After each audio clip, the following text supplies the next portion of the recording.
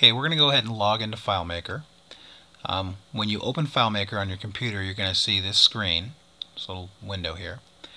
And we're going to go ahead and click on Open an Existing File, and then click OK. Then on the Open File window, we're going to click Remote. And you're going to have to choose Favorite Hosts, and then you want the JCCS FMP8.sdcoe.net. Okay. After that's chosen, in the Available Files window, you want to click on JCCS Main Database, and then Open.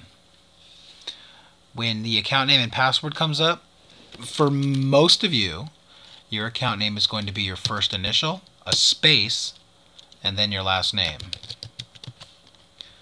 Your password will be whatever password you chose for yourself.